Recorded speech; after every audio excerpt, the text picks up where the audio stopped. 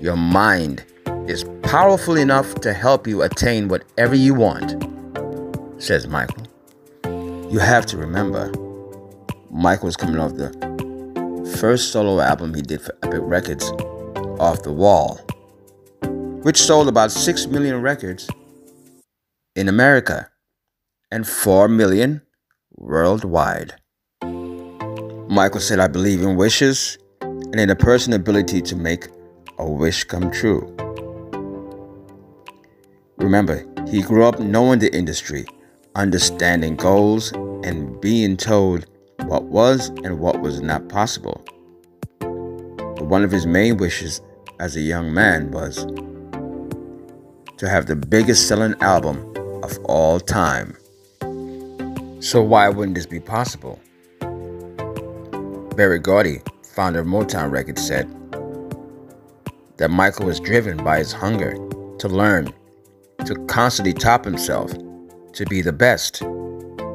He said he was a consummate student who studied the greats and became greater.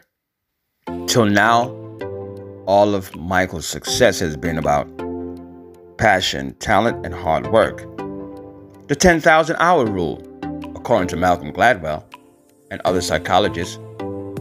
It seems that it takes the brain this long to assimilate all that it needs to know to achieve true mastery. Practice isn't the thing you do once you're good. It's the thing you do that makes you good. The other interesting thing about that 10,000-hour rule is that 10,000 hours is an enormous amount of time. It's all but impossible to reach that number all by yourself by the time you're a young adult. So take a look at this. From Gary, Indiana. There's this genius kid whose body and voice can absorb anything. A combination of mimicry and inventiveness. And also hard work, of course.